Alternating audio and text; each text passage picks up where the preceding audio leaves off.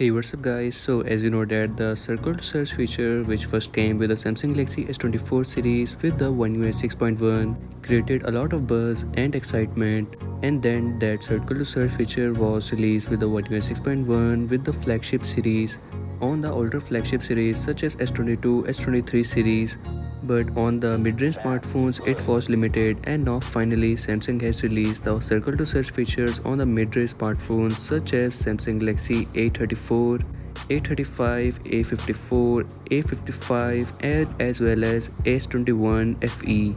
On these smartphones, Samsung has just released a new update which brings in the circle to search feature finally. In this video, I will show you the process how you can update that to get the circle to search feature on your device.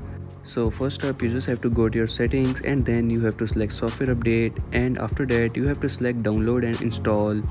But before that you have to make sure that your device is on the latest security patch, and then you just have to click on download and install, and you will get to see a new update of 452 MBs, or maybe the update is larger for you. I'm updating it on my Samsung Galaxy A34 and I get to see this new update with the circle to search feature and some device stability and bug fixes.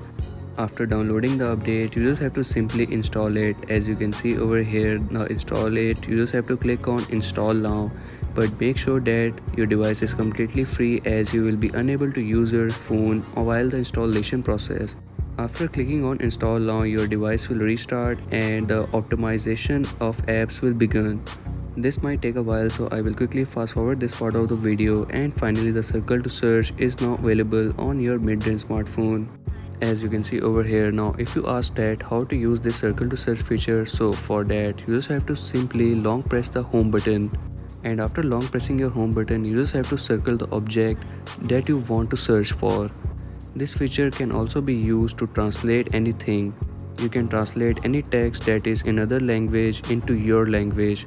You just have to simply long press and click on this icon as you can see over here. I really like this circle to search feature as it is quick to access and it helps a lot in translating or searching anything.